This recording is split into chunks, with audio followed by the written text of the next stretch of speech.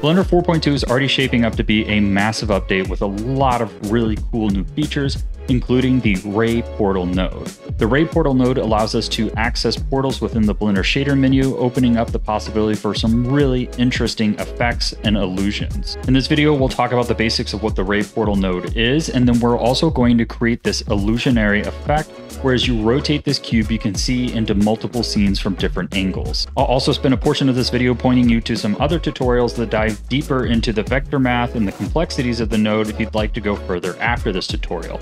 But with that being said, let's dive in. All right, to get to the good stuff, we first have to kind of go through this boring example of how the Ray Portal node works. So here we just have a cube down here, and up here we just have a plane called Portal with just a regular shader on it. We're going to go ahead, delete that default, drag this out, and add a portal. And at first, nothing cool is going to happen. It's just going to look like a transparent shader. But we can control the position and the direction of our portal here from within the shader. So let's show what that looks like. Let's go ahead here, add a texture coordinate, and then we'll drag off the object and add it to a mapping vector node. And then if we go ahead and plug this into the position, you'll see that suddenly it cuts off. And if we move around there, we can see that we're getting this weird effect. Well, the actual plane here is 2 meters in the sky. So when we unplug that, we just see right through it. But now we're altering the position. So we're telling it via the shader that we are actually appearing at 0 meters. So if I was to bump this up to 2 meters, you'll see that it gets the same exact effect. So we're actually kind of moving the position of the portal there. You can see how I'm moving up and down in the space there. Let's go ahead and set that to 2. And you can see that we can begin altering some of these, including rotating the effects, which can cause some glitches in some instances. And you can see that we can move it around. And you can see how very quickly this can become powerful. Likewise, we can also change the direction here as well and get some pretty interesting effects. Now, let's look at a bit more of a complicated setup. Just a quick shout out to my Patreon. I've been posting project files like this on my Patreon, and I've also been doing some kind of breakdowns and walkthroughs of my short film if you'd like to see that as well. But let's get back to the tutorial. Now, if you want to follow along with me, you can. So what we're going to do is we're going to grab a plane here and we're going to bring this up on the Z-axis and we're going to add a new material to it. We're going to call that material Portal 1. So if you want to recreate this effect, this is a part of the tutorial where you'll want to follow along. So you may want to make sure you have 4.2 downloaded. We're going to grab that portal material on our plane there. And what we can do is just delete that, drag out the surface, and we're going to add a Rayer portal. Now we're going to do some interesting vector math here. And I actually discovered this math node setup from CG Matter, who has an entire video diving into like how vector math works with these nodes specifically. So credit to him for figuring out the setup.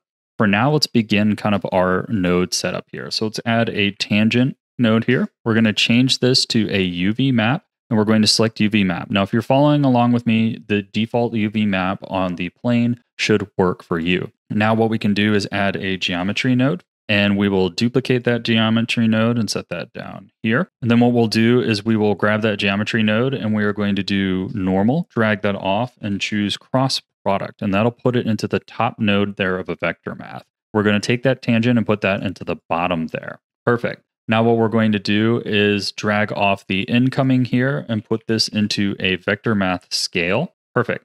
And we want to make sure that that is in the top. And then we're going to do -1. Perfect. Now we can grab that, drag this vector off into a dot product, and make sure this is plugged into the bottom. And then we're going to duplicate this one 3 times. And you're going to plug that scale into the bottom of all 3, just like that. Then grab the normal from the geometry here. And for the bottom one, plug it into the top vector of the dot product there. For the middle dot product here, we're going to take this cross product math node that we have and plug that into the top.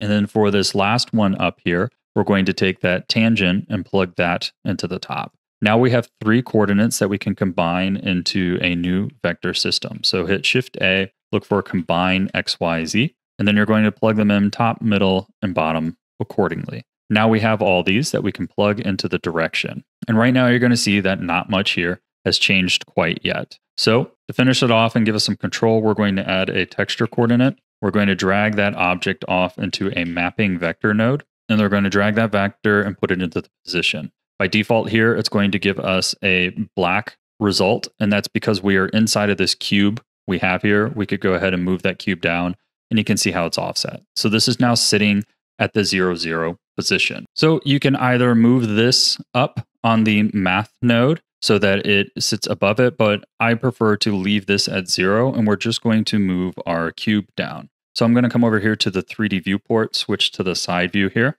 And if we move our 3D cube down here, we'll see that now it appears in there. And what we're basically getting right now is almost a 1-to-1 because we have the plane up here, but according to the shader, it thinks that the plane is essentially sitting like this. So now what we can do is grab this box right here. We'll grab this top face here. And we'll press I to inset that ever so slightly and extrude down inwards like that. And you can see that now we are looking into this little room, just like that. And because of that nice mask setup that we got from CG Matter, we can take this and we can move it anywhere. And you can see that we can look around and we can rotate this and we can look into our little room there. So now you can place whatever you want in this little room and create that cube effect. Let me show you how I set that up a little bit more. Okay, so now we have this right here called Portal 1. Let's name this plane here, Portal 1, just like its shader name. And then we're going to duplicate this plane and move it over on the x-axis. So let's name this one Portal 2. And you can move this wherever you want, but just for simple math, I'm going to go ahead and move this on the x-axis 5 meters. So now this is positioned over here. So let's go ahead, grab this cube down here. I'm going to hit Shift-D, and let's also move this one over 5. Now, let's make these different colors just so that we can make this for illustration purpose. Perfect. So you can see that even though we've moved this plane over, it's still positioned here because of the shader. So we actually want this portal here to view inside of this cube. So we'll come to the shader menu there, and then we can grab this portal node here. We'll click New. Let's name this Portal 2. And then we need to just move the position of our shader portal over this cube right here. And since we did that simple math of 5, we only need to move it over 5 on the X.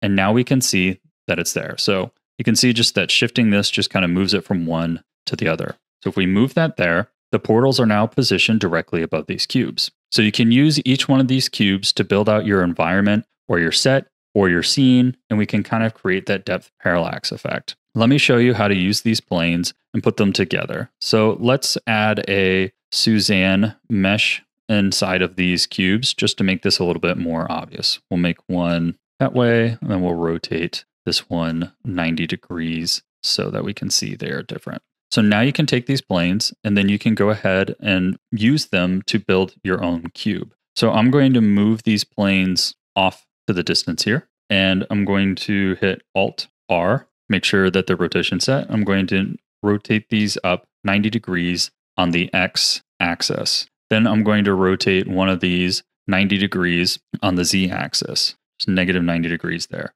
And then we can match these up here so that the reverts are matched up there. And then now, when we look at these planes, you can see that as we rotate around these planes, we are able to see inside of our cubes. So I showed you how to set up the shader, but you might be wondering how I went about creating a more complicated setup like this. Well, let me show you. It's actually pretty simple. If I go into my top view mode here, you can actually see that my cube and the planes, which I've already taught you how to set up, are just sitting over here off to the side. And then you can see out in space here, I've imported my environments. So rather than just filling up those cubes, you can just import your environments or model or whatever you want to toss in front of those other portals, and then just go ahead and move them around and rotate them until you get them somewhere you're happy. So you can see here I have everything parented to the floor, and I can just move that floor around until I get it at an angle I'm happy with, and then I can go and rotate around to view in there. So it's pretty simple. Just toss everything you want in front of those portal placements.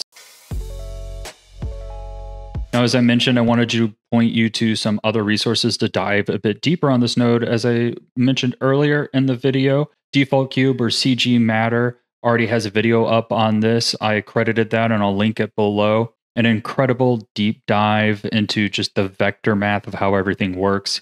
He does a really good job of explaining it. Another YouTube channel that always has amazing artwork is Cartesian Caramel. I believe I'm pronouncing that correctly.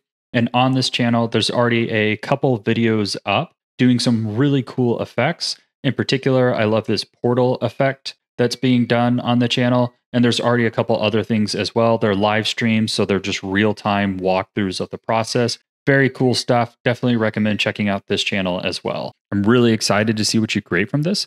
So please tag me at Southern Shoddy so I can follow along.